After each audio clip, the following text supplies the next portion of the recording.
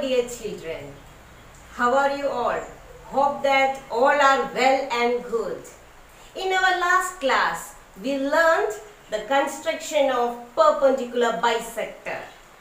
Today, we learn how to construct a square and a circle using the ideas of perpendicular bisector.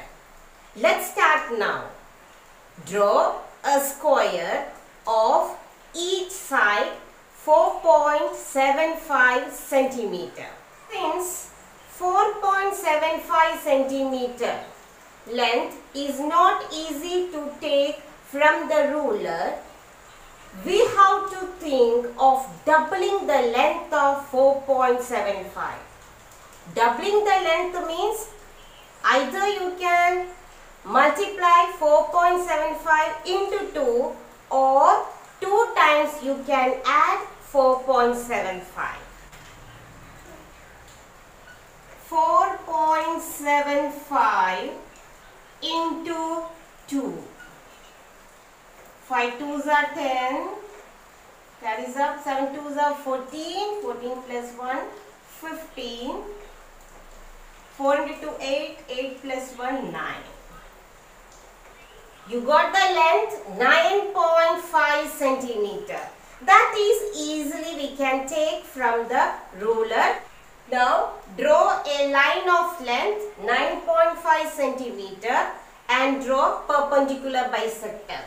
Keeping at one end point, take 3/4 distance. Cut an arc at the upper side and also lower side. At another end point, cut an arc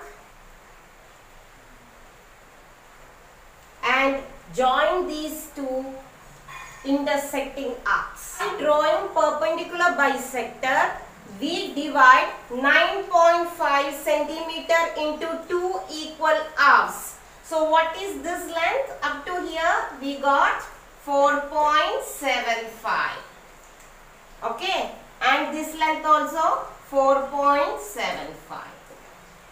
Now we got this length 4.75. And what is this length? This is a side of a square. Now we have to construct a square of this length. So again take compass and measure this length. So this much length is 4.75 centimeter. Now take this much length from your compass and keep it here and cut an arc. You got another side of a square and keep it here.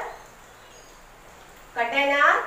Okay. Now keep this meeting point and cut another arc.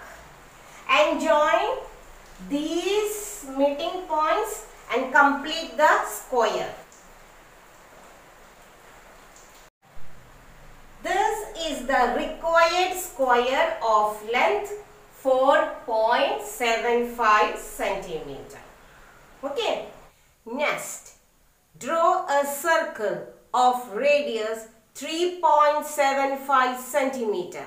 As I said earlier, it is not easy to take from our ruler, so that we can add it. 3.75 plus 3.75. Okay. 5 plus 5, 10. 14 plus 1, 15. 1. 1 plus 3, 4. 4 plus 3, 7. 7.5 is easy to take from our ruler. So draw a line of length 7.5 centimeter. Did you draw a line of length 7.5 centimeter? Okay. Now draw perpendicular bisector.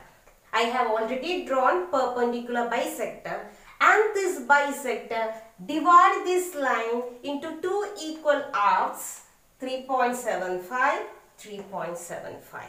Okay. Now this length we can consider as the radius of a circle. Now taking this length,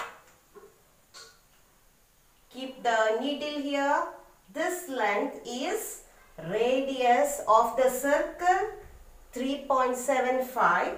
Now we can draw a circle like this. Okay, you will get the figure like this.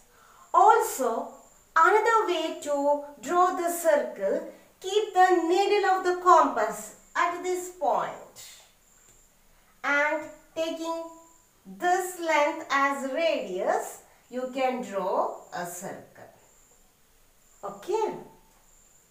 So, dear children, practice these type of questions by putting different lengths which cannot be taken directly from the ruler, and draw well accordingly. See you again. Thank you.